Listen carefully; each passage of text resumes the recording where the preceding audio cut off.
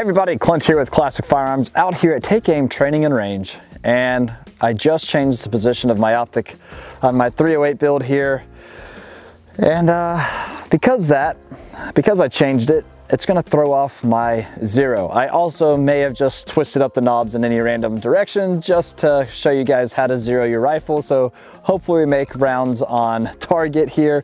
But anyway, this video is going to be kind of like how to zero your rifle, and of course one way to do it is cheating, right? By using a laser bore sight. It's pretty simple. I won't trust a laser bore sight for precision. Only a bullet's going to give you a precise point of impact, right? But what's really cool about taking some of these systems, and this is an entire AimShot laser bore sight kit, and the ones we got here, it comes in this 2-pack, and it's kind of nifty, I think. So it comes with your standard, it's a magnetic mounting, but this is your 223 bore sight, which is pretty cool. Let me open it up here, and boom, there it is, right? Now, what I like that they've done about this guy here is adding this magnet. You can set it on the dust cover of your gun or any other type of magnetic surface, and now it'll stay right put while you're doing your business, right? Pretty cool. On the back end of it, it does have your on-off switch, so now that I've turned it on, got a nice little green laser there. Excuse my dirty hands. I was playing with a charred hand select to get the targets out. But anyway, now that we got the laser on, we can go ahead and start dressing this guy up to get sighted in. But wait, it's a 223 bore sight. Let's find our shroud or case for 308. I think it's in the other one. And guys, they got a bunch, obviously for a 50 BMG too. But anyway, let's just find this guy here. I already took the packaging out just so I would know it and I'm not hunting around on camera. And then you just feed that guy through there just like that. So all of these here have a 223, 5.56 cutout, even the 50 cal does, and you just feed the 223 bore sight in it, and now it's going to be chambered for 308. So let's go ahead and enter this guy in the chamber. All right, takes a little bit of doing just to get it just right, because it is kind of funny, especially since it's attached to this cable. But once we got it in there, we are all set. Make sure it's nice and seated. And something I've learned is don't close the bolt on it. I think the cable shifting might throw your zero a little bit. So let's just go ahead, and you guys might be able to see it on target down there. It shows up nice and bright. It's a green laser, which is going to be a whole lot easier to pick up during daylight hours, but we've got some decent overcast, which makes it perfect for some bore sight zeroing. So now what I can do is take a look here, and it looks like I'm a little low and a little to the right. So if you're using a magnified optic, remember, whenever you're making the adjustments up here on your knobs, keep in mind, if you're turning it right for the top turret to go up, it's your point of impact that you're changing, not so much the reticle. I mean, yes, you're changing the reticle, but typically you kind of have to work in reverse, right? So just keep that in mind. It's kind of funny to think about, but anyway, so what I'm going to do, if my point of impact is low, I'm just going to move it up just a little bit, and what that does is that drops your reticle just a bit. All right, and since I'm a little to the right, I'm going to go ahead and take a look at this is the Leupold Mark AR, fantastic optic, by the way. Check them out on our website. If I'm a little to the right, I'm going to go the opposite direction and move it just a couple clicks left, and let's see where we're at now. Let's move it one click back right. And I think we might be just right where we want to be. So let's go ahead and remove the bore sight. All right, and I'll probably get the shroud to come out the magazine well. There we go. All right, perfect. Now what we can do is go ahead and load up a magazine. Well, I've already got them staged over here, but let's go ahead and put a couple of shots on target. Let's see how close we are. And this is great. The bore sights are great to kind of get you, somewhat close. Like I said, actually shooting the gun, see where your point of aim versus your point of impact is really going to justify what changes you need to make for your zero. All right, let's take one of these Lancer mags with a few rounds in it here, and let's just see where we're at. Okay, let's just take one shot center mass and see if we've got a good hold. All right, so a little low. All right, but I am on target, which is great. So now from here, since I can see and I know exactly where my point of aim was. If you want a little trick, right? As long as you can identify your exact point of aim and your point of impact, you should be able to make the exact same adjustments to your optic and actually put the crosshairs on where your point of impact was, and now you should be pretty well zeroed, all right? So I'm gonna do just that. So I remember where my point of aim was, so now I know that I want to move my impact up, all right, and a little more to the left, which I have to remember which ways. There we go. All right, now let's see where we're at. Let's take one more shot, center mass. Oh yeah, right on the money, exactly where I want to be, okay?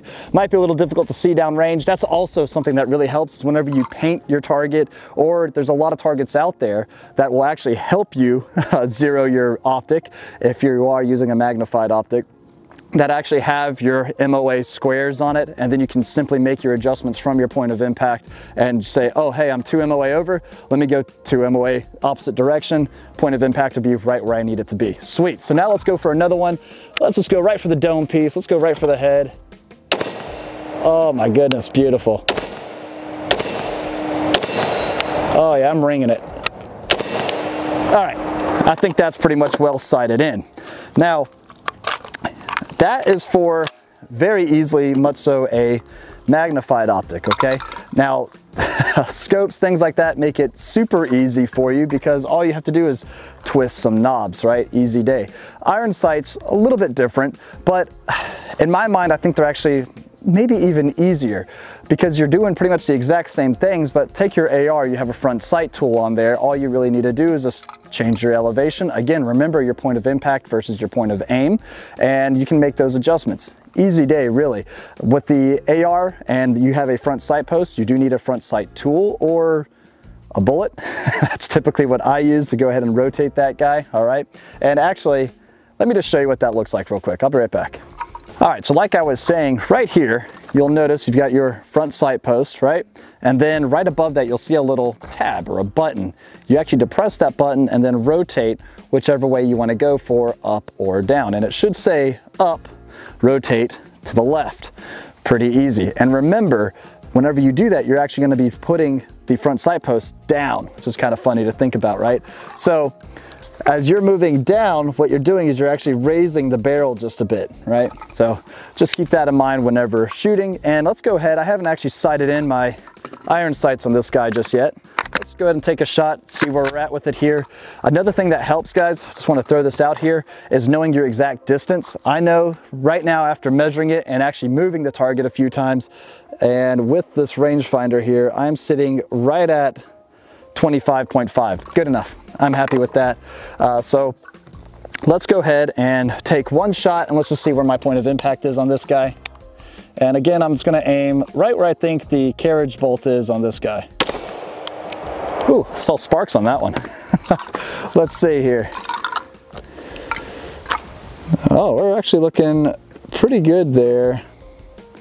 Looks like I'm right under it, actually. I might need to just throw off my my windage here so I can show you guys. But if I did need to make changes, and yes, I removed the ACOG so I can use it as my spotting scope, right?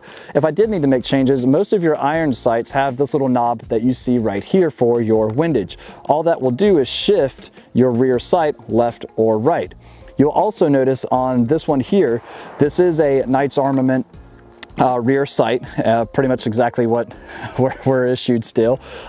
You can actually set your zero, and you can see here all the number indicators on this sight. Set your zero, and then on this side there is a arrow. So right now it's at 200. I can change it to 3, and then increments in between there, and then all the way out to 600 yards. All right. So pretty neat. I'm going to take one more shot just to make sure I am right where I want to be. And this time let's go for the head. All right, let's just see where I am at. I pulled that one a little left. Let's take one more just to make sure that wasn't me. And let's just see here.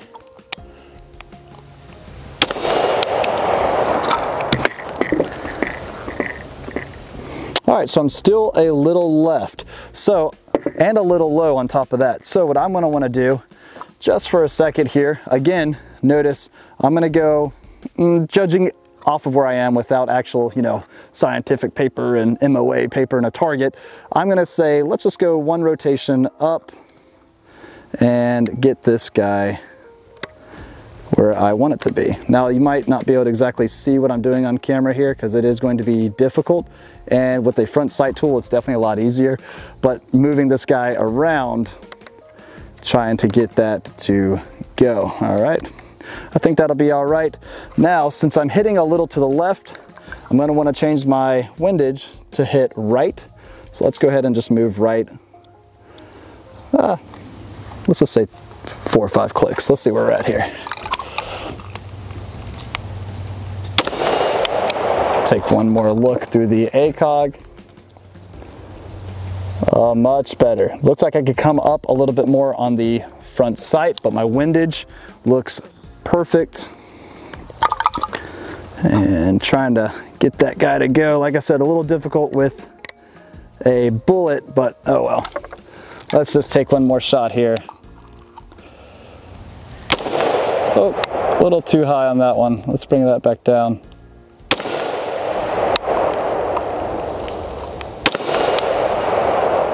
All right, let's see. May have gone too far. That was right at the top of the head there. So I think I went a little too far, guys, but I think you guys pretty much get the gist of it. I'm gonna move this one back just a tad bit, and I should be pretty much right where I wanna be. Let's try that one more time. Oh, that looks good from here. Oh yeah. Oh yeah, I think we're doing all right now. So I could also slide in my red dot, but red dots are pretty easy. Hey, just keep making minor adjustments left, right, up, down until you start getting right where you need to be. Magnified optics, you guys saw that, easy day. And just remember, if you've got a nice stable platform, you can identify where your point of aim is. After you make that one shot, technically, or really, all it needs is just one shot and you'll be able to get that 0. If you got that nice stable platform, you can hold that exact same position while shooting. You should be able to take that shot, see where your point of impact is. If you know your point of aim is here, then go over right so far, down so far, and now you should be set. Pretty easy if you ask me, and zeroing, shouldn't take that long, but we've seen guys out here for a long time just trying to hit paper, but whatever. Anyway, guys, talk about zeroing. We had a fun time zeroing this guy with Alex Zedra when we went out and shot with her and announcing this as our latest giveaway. This is the Barrett M107 50 BMG with the EOTech Voodoo optic, a 3.5 power to 18 power optic, and it is absolutely beautiful, guys. I love this rifle, and it is a 10 round semi-auto 50 BMG rifle. So much fun. And again, we shot this with Alex Zedra, so if you want to see her do a run and gun with this against me, go check out our video announcing it as our giveaway, and check out her own video too that she and her crew filmed. It's a good time. All right, let me know down in the comments, guys, if you have any other questions, concerns, tips for others who might be trying to zero their rifles. God bless you guys, and we'll see you next time at ClassicFirearms.com.